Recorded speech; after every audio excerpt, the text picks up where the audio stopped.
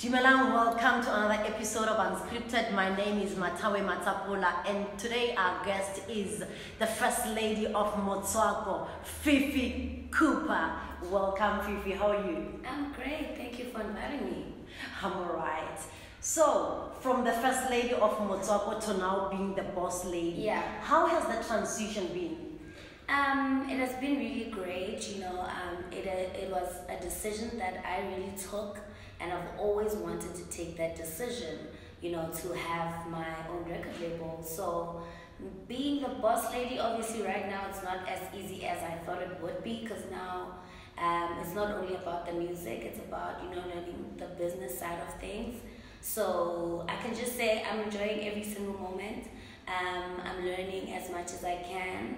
And it takes clearance. Do you have a mentor to take you through the business side of things? Yes, definitely I do. Actually, he's my manager. I partnered with Suid-Afrika for bookings and management. So he's the one actually just, showing me the right things to do. Yeah. What has been the challenges though since you became the boss lady? Being the boss lady, like I said, now I also have to, deal with the financial side of things, and things are so expensive in this industry. So the challenges are, making sure that, even with payments, everything is on time. There's always a budget. No more spending, going out for no reason. So now I'm very cautious with how I spend the money, because I'm trying to build this company, and I would like this company, to be successful. It must be difficult though, from having a stipend or a salary in a big record label where every month guaranteed you perhaps getting 30 grand or 15 or so. Now you have to do it on your own. Yeah, I mean, it's a step that I chose to take, and I'm ready. And like I said, I'm willing to learn. And obviously I want to grow. I don't just want to be an artist for the rest of my life. I'm 27 years now, and my son is growing up. So I need to toughen up and, learn some other things. And so I'm ready. Obviously it's not going to be easy, but I'm ready. Have you signed new artists as well under your record label, or it's still you? Yeah, no, I do have one artist. He's also from African. He goes by the name of Easy Lab. And like I said, I'm allowing myself to learn, because one thing I will tell you, artists are babies. I'm an artist, I know that. So I also want to learn how to, manage someone, and I choose to do it with someone that I know first. So I can learn, because for me, an artist is a package. You can't just be a dope rapper. You need to know how to do interviews. You need to be hungry. You need to know that you have to go out and, perform. Nobody needs to force you. So I'm still looking at, at that, So it's gonna take me a while until I'm ready to until you sign. find your place. Let's talk about your freedom now. You had a legal battle which was publicized. It was all over the newspapers, magazines, and that. How did it feel to finally get your justice, if I have to put it that way, and finally be free to perform some of your music? I've always knew that there is no way you can stop me from performing my songs.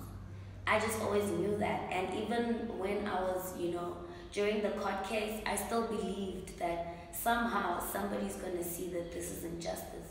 And I'm very grateful that Julius came on board, and he helped me with the EFF lawyers, and we finally got my freedom. Now I can perform my songs. And the thing is, for me, it was dragging me, financially and emotionally. I couldn't even drop my album. I've been working on my album for 2 years, but I couldn't drop the work because things were just too messy, I couldn't even feature people on the, I would say, celebrity friends on the album, because nobody wanted to touch me. Nobody wanted to work with me. So I literally had to be on my own, legit, and just be with my day ones. it's just so grateful that I had my fans supporting me the whole time, and you know, that just kept me moving. And I'm just happy. Were you ill-treated at the previous label? Yeah. What were some of the ill treatments that you had to endure? No, the thing is, you know, when people started coming, new artists, they were told that I'm a diva, so people treated me otherwise. And you can imagine if you have to travel with these people and they don't even like you, but they don't really know you. It's like, why am I even here, you know? So there were like a lot of things. I couldn't even go to studio anymore because we had to all share the studio, and they would like, you know, give negative comments, and that would like disturb like my creativity. And what's beautiful now is I have my own studio, you know, in my house, next to my bed. I can wake up like 3 a.m. and record whatever I want to record. So I feel like some challenges are there, you know, just to show you how life is and how you can grow. Yeah. How important is it to own your own work and be your own boss and do it yourself? It's very, very, very important. And I feel like everything, you know, everything that's happening lately, I think, you know, even the young kids can see what record labels can do to kids. Because one thing I will tell you is that, you know, we get approached at a young age, and at the time we don't even understand, we just have the talent. And that's what kills a lot of, you know, artists.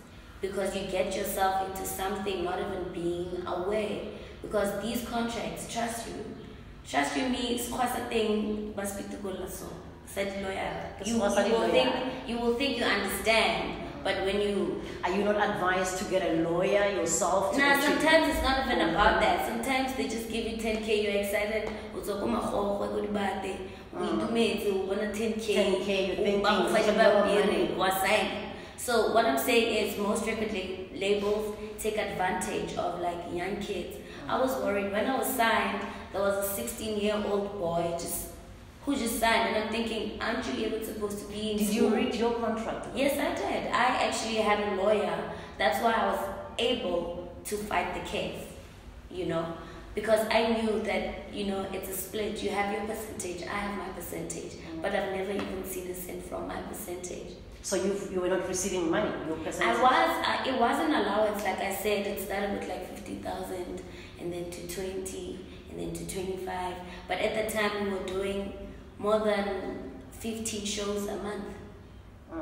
Yeah. You are your own woman now. Yeah. The album that you've been working on for the past 2 years is finally out. Take Me Back. Oh, yes. Who must take you back? God, should we take you back? Your friends should take you back? Take us through the journey. Take me back. Yes. The reason why I called my album Take Me Back is the fact that when I was signed, people were confused. People were calling me a trap queen. And I'm not a trap queen. I'm Motswako's first lady. And I will always be Motswako's first lady. So people kind of, you know, lost who Fifi Cooper really is. So I'm just taking my fans back to who the real Fifi Cooper is. During the process of the legal battle and you not being able to perform, did you also lose who Fifi Cooper is?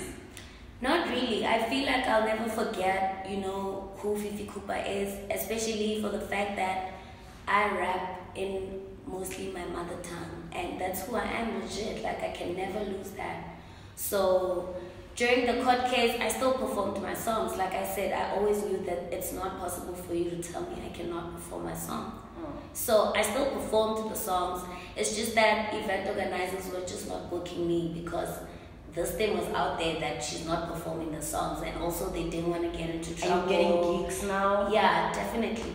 I'm actually having a tour for the album. The whole of September, I'll be touring the country. 21 songs, 21 tracks. Why so many songs? I feel like there are not even many. Like, I had to choose from 40 songs. And like I said, I've been working on this album for 2 years.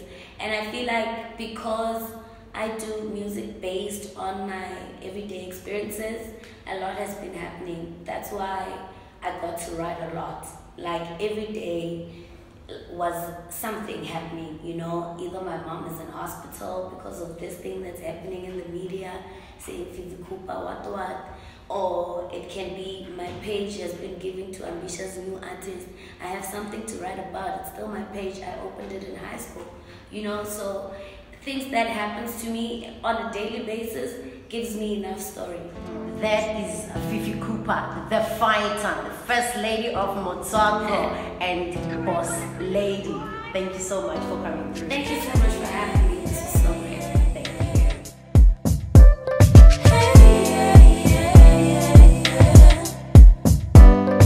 Ngikuthanda ngenhliziyo yami yonke,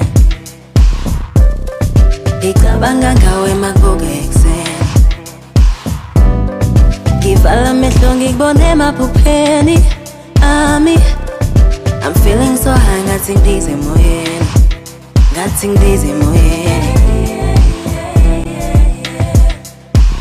emoyeni, ngathi ngidize emoyeni. Yeah, I live for you, will pray for you. My ride or die, I would even take a bullet for you. The future is you, I don't know if I can imagine this.